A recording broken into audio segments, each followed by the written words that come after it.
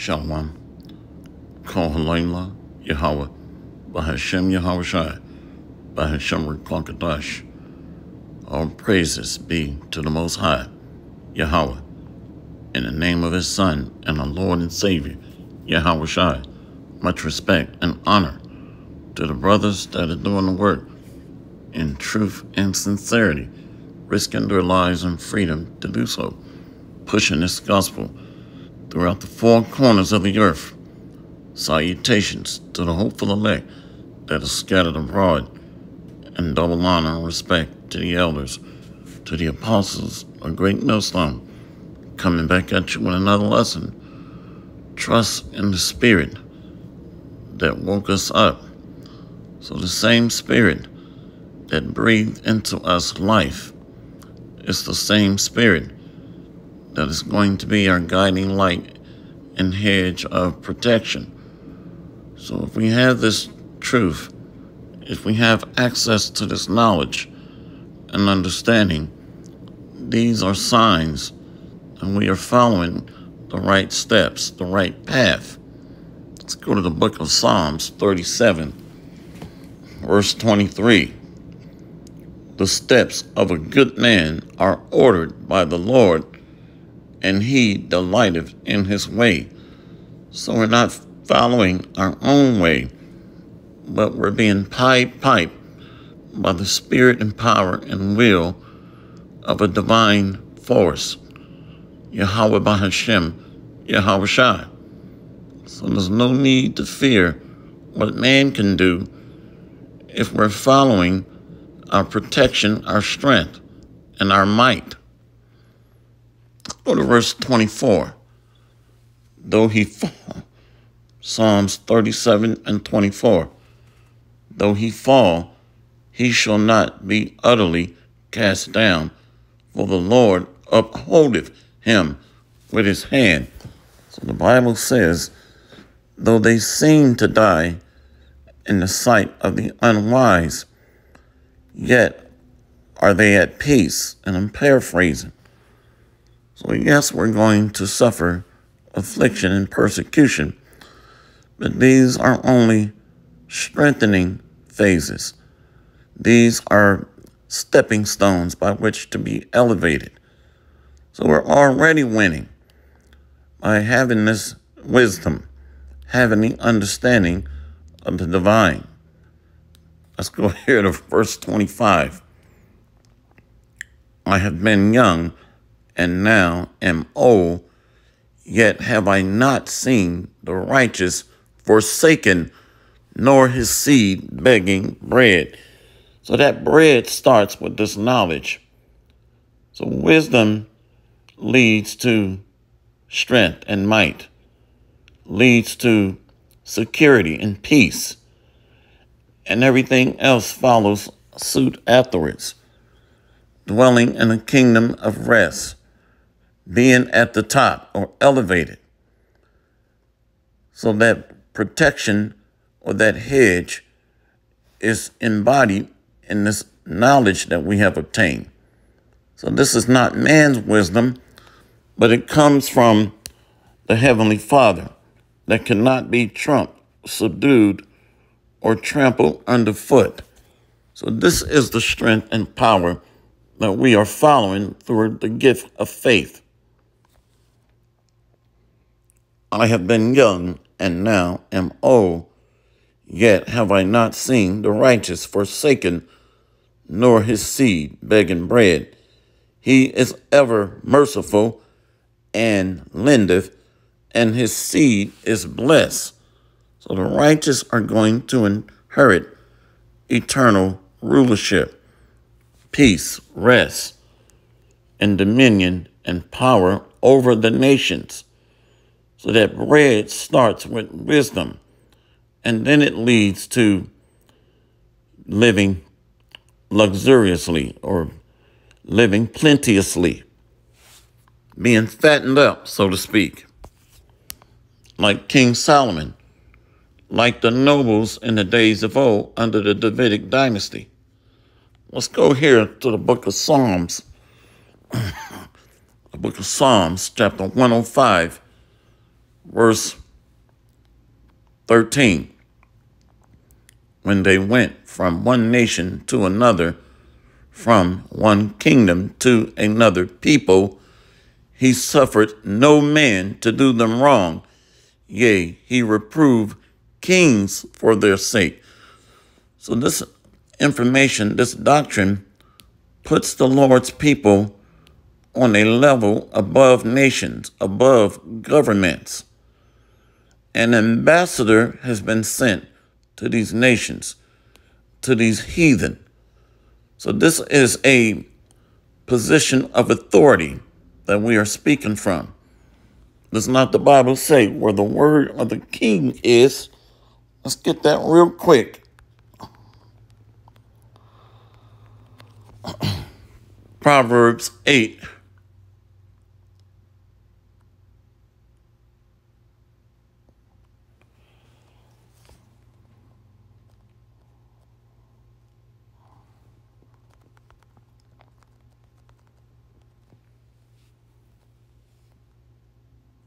It's in Ecclesiastes. I don't know why I went to Proverbs.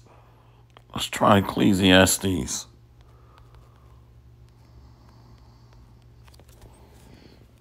Okay, yeah.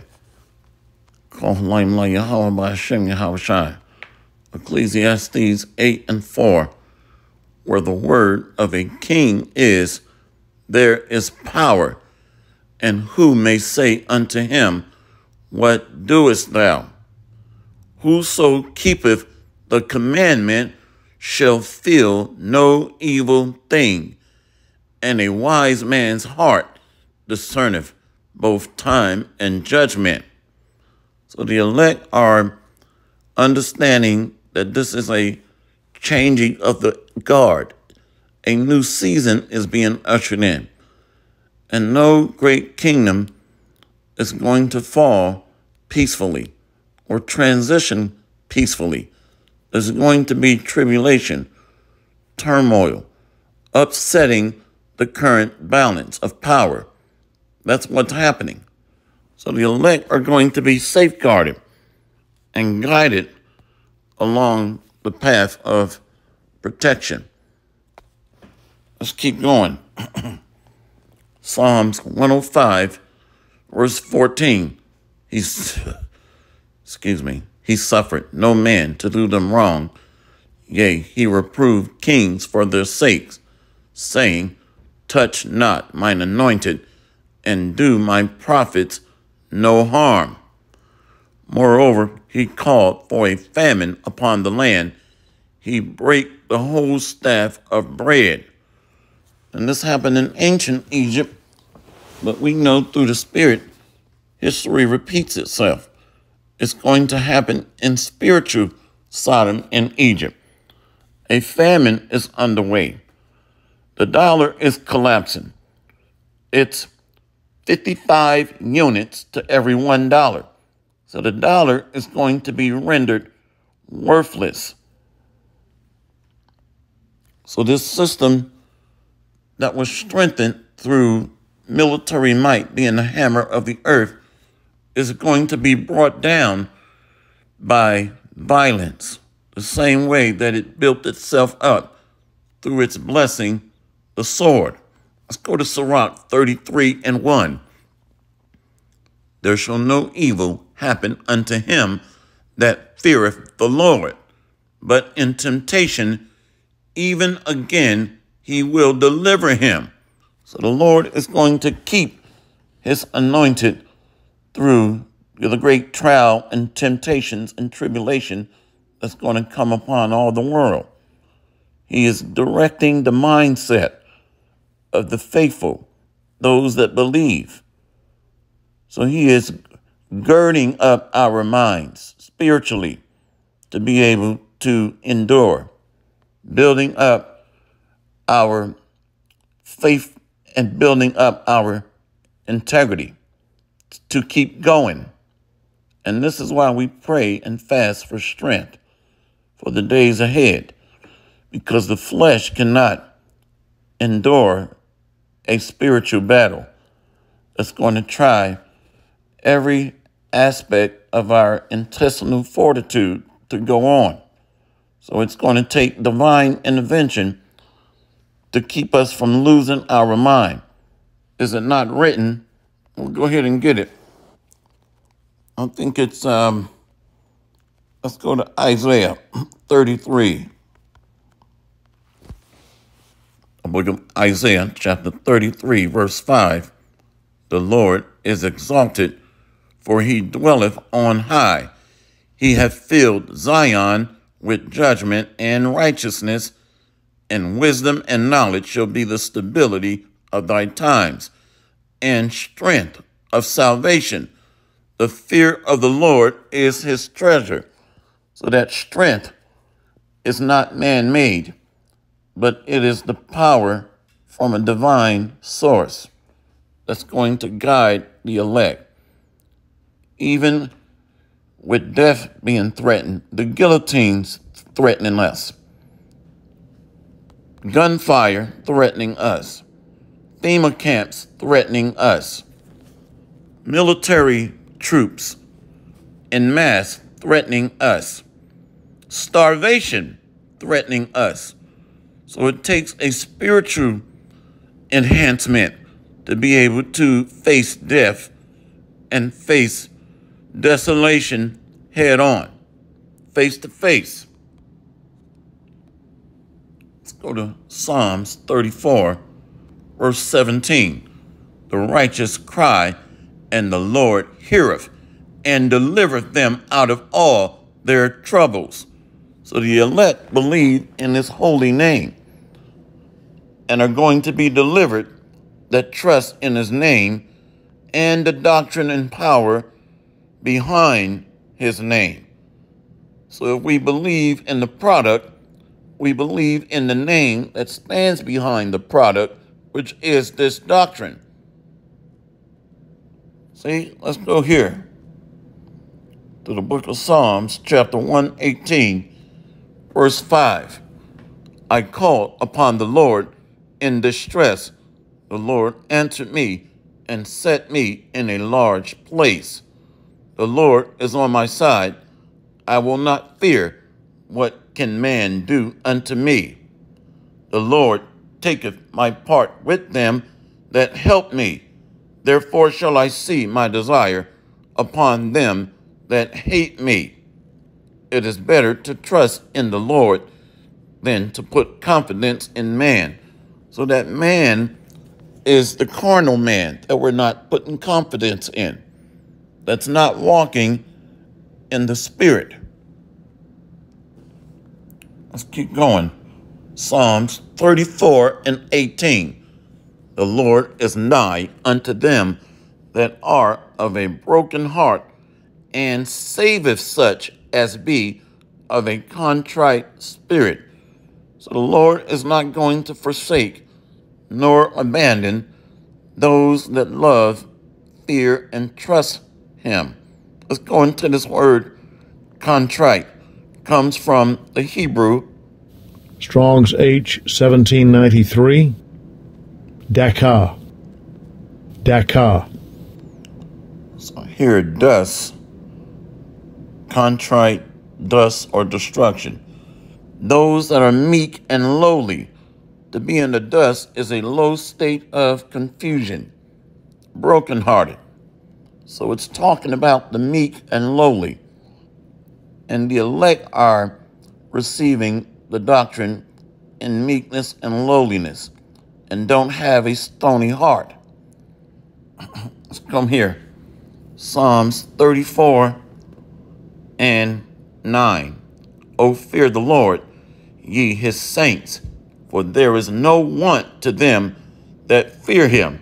So that want, our victuals, our daily sustenance, our bread, our water, our shelter, our protection, are all embodied under the divine power that we serve.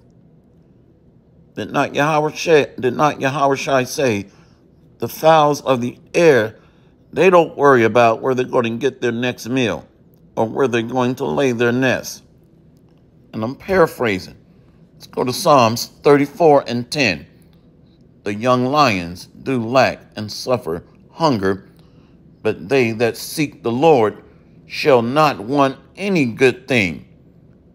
Come ye, children, hearken unto me.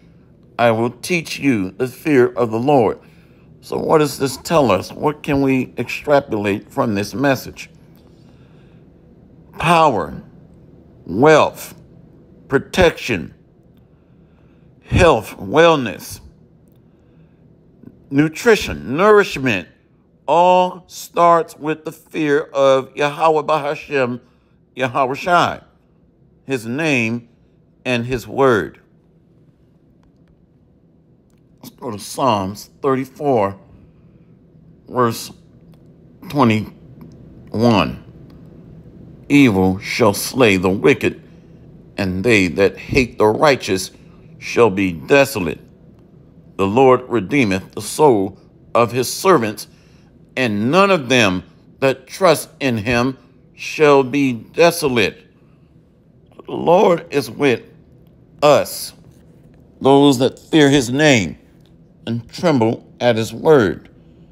Yahweh Bahashem Yahweh Shai cannot lie and cannot fail, and no worm of a man is going to outdo the great power that we serve, the God of Israel, the God of Abraham, Isaac, and Jacob. Ask the ancient Egyptians. Ask the ancient Assyrians. Let's keep going. Let's go to Jeremiah 15. Let's go to verse 10. Woe is me, my mother, that thou hast borne me a man of strife and a man of contention to the whole earth. I have neither lent or usury, nor men have lent to me on usury, yet every one of them doth curse me. So we are surrounded by our enemies on every side, starting with the 2/3 of the house of Israel. It's very easy to overlook the Afro-American 2/3 Negroes. It's very easy to overlook them. So whenever we're talking about the heathen, it starts with the house of rebels, the Israelites on the 2/3 that are going to be cut off on this side. Let's go to verse 11. Jeremiah 15, verse 11. The Lord said, Verily, it shall be well with thy remnant. Verily, I will cause the enemy to entreat thee well in the time of evil and in the time of affliction. So the wicked on the left hand or sinister side are controlled by the Heavenly Father through the spiritual demon Satan, the left hand of the Most High. So they can only go but so far. They have a limit of advance or lines that they cannot cross. If they did not, then all of Israel would have been destroyed. So a remnant according to the election of grace is going to be preserved, signed, sealed, and delivered. The sealing of the Lord's elect. Let's read that again. So this lesson is designed to boost or strengthen or increase our faith. Jeremiah 15, verse 11, the Lord said, Verily, it shall be well with thy remnant. Verily, I will cause the enemy to entreat thee well in the time of evil and in the time of affliction. So he makes even our enemies to check themselves, to control or contain themselves. Let's go to Proverbs 16.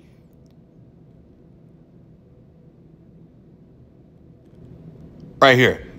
Proverbs 16 and 7. When a man's ways please the Lord, he maketh even his enemies to be at peace with him. So who are we to fear other than the source of that terror? Is he not called the king of terror? Does not the Most High say, I kill and I make alive, I wound and I heal, and there is none that can deliver out of my hand? So why not fear the source of life, death, health, and sickness? Let's read that again. Proverbs 16:6. Let's go to by mercy and truth, iniquity is purged, and by the fear of the Lord, men depart from evil. So anyone treating a brother any kind of way or not teaching daily, they don't fear the Lord, they're not to be trusted. Sleeping with another man's wife consistently, ignoring the warnings or the said perils to come down. These men are evil. Evil. To have to beg an individual to do a lesson, they are evil. Just visualize Yahweh's image. His face was beat beyond recognition, worse than Emmett Till. But we got to beg an individual to do a lesson. They're not to be trusted because they don't fear the Lord. They're not moving with fear. When a man's ways please the Lord, he maketh even his enemies to be at peace with him. Better is a little with righteousness than great revenues without right. So the best thing we can do is fear our power and his name and trust in him and have or tremble at his word. He warned us to sound the alarm, to blow the trumpet, and warn them from me. When I say unto the wicked, thou shalt surely die. If thou warn the wicked to save his life from his wicked ways, then his blood shall not be. Let's go ahead and get it because I just butchered it. So these are commandments to be preserved from the dangers and the tribulations that lie ahead. Tried to be lazy and quoted, and the Spirit of the Lord calls me to make a fool out of myself. Let's close out here. Ezekiel 3:17. Son of man, I have made thee a watchman unto the house of Israel. Therefore, hear the word at my mouth and give them warning from me. So this is moving with fearing the Lord, doing what he tells us to do to the best of our ability. When I say unto the wicked, thou shalt surely die, and thou givest him not warning, nor speakest to warn the wicked from his wicked way to save his life, the same wicked man shall die in his iniquity, but his blood will I require at thine hand. So these are the wicked here in this context is talking about the nation of Israel. But the elect are going to take heed to the warning. How do we know that? Well, let's go up.